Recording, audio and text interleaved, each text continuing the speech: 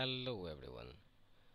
Today we are starting our DLD course, which is Digital Logic Design. Now we're in the chapter 1. We will discuss about digital system and binary numbers. So first of all, what is digital system? A digital system is an interconnection of digital models. To understand the operation of each digital model, we use the digital system. The application of digital system is given here.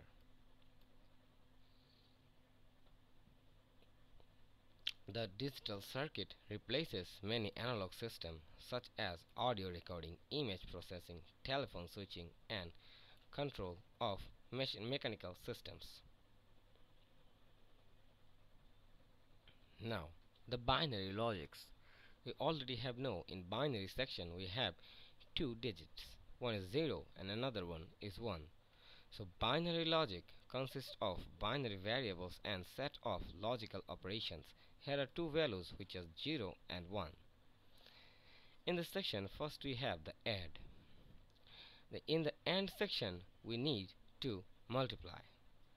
This operation replaced by a dot or by a absence of an operator. For example, we have x dot y, which is equals to z. In AND section, you need to have both of the sections. That means you need to have the value of x and also y. That is why it is known as AND. A and B, C and D. It works like this one. And in AND section, it does the multiplication condition. In the OR section, the operation is designed for the plus section. In this section, we use OR x plus y. If we have one value, that means if the value of x is 0 and y is 1, then the result will be 1. But if it was AND, then the result will be 0 into 1, which will be 0. So that's why AND works for like as the multiplication and OR works for the addition. We use NOT to just change the value. If you input 0, then after NOT you will get 1, and if you put 1 you will get 0. In this section you can easily understand that in this AND section we have 0 multiplied by 0, we have 0. 0 multiplied by 1, which is 0. 1 multiplied by 0, which is 0. 1 multiplied by 1, which is 1. And in this addition section, which is denoted by OR, 0 plus 0, 0. 0 plus 1, 1. 1 plus 0, 1. And 1 plus 1, which is again 1. And we have a 0 in our hand. Now, logic gates. In this section, we have the diagram of AND gate, which looks like this. The OR gate looks like this one, and the NOT gate, which looks like this one. Those are known as the logical gates.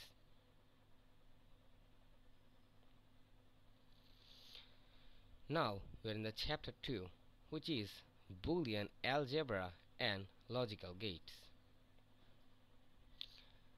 A set of element.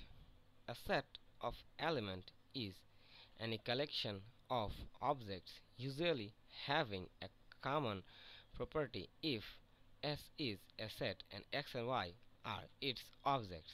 Then notation that X such that S means that X is the member of set S.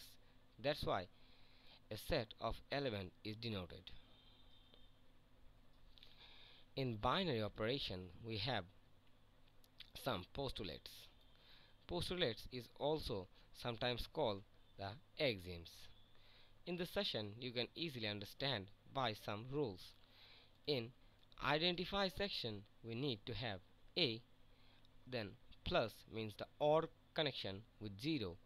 That's why if you have 0 here, then you should let the A value is 1. So that's why we can say 1 plus 0, which is 1. So A plus 0 becomes A, and 0 into 1 will become 0. That is why A into 1 becomes A, which is the identify. Then the complement section. In this complement section, you need to add or with its own complement. That's why if you let the value of A here is 1, then its not section will be 0. So 1 plus 0 will become 1. That's why the result is 1. In this section you assume the result of A is 0, then after not it will become 1.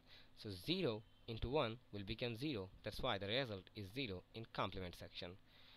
Now we are in the commutative law. In this section we have A plus B, which is equals to B plus A. A into B is equals to B into A. Now the associative one. Here we have A plus then B or C in the bracket. We can easily write A plus B in a bracket and C is different from them. Also for multiplication, this rule is known as associative law, and distributive law is for the distribution section. Here we have A plus B and C are in the bracket, so we can write it as A plus B, then intersection, which is this one, and then we can write A plus C.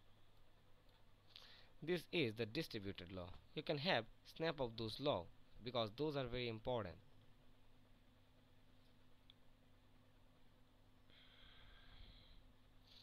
Now the closure section. Closure section, it starts from if there is the clean closure, then it will start from the silent section, but if there is positive closure, it will start from 1.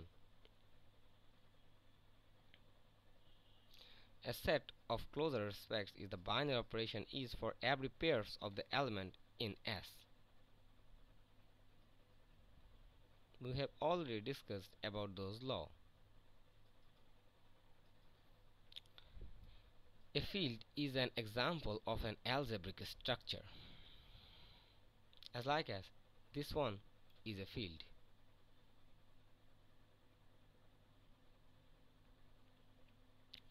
Complement of functions.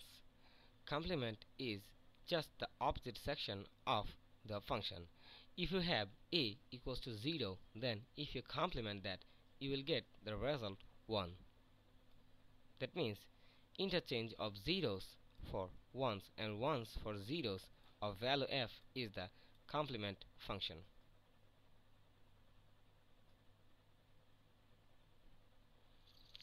Here we have discussed about some another forms which are not very much important in your examination, but if you want to read, you can have a snap of this one.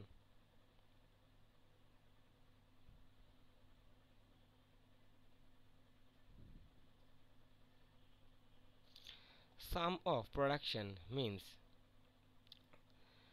the boolean expression contains the AND term which call the production term one or more in literal H. That means f equals to y bar plus x plus y plus x bar y z. This is a sum of production, because in this section first of all we have the sum. Here we have the sum, then we get the sum by this production, because here x, y and z are making a production, then this production is added with x, y, which is another production. So here we use the sum of production means first we generate the productions by multiplication, the AND function, and then we generate the sum. That's why here we use first the AND term, then the odd one. Now the production or sum of maxterm. Maxterm means the maximum value of production and sum. That's for today. Thank you.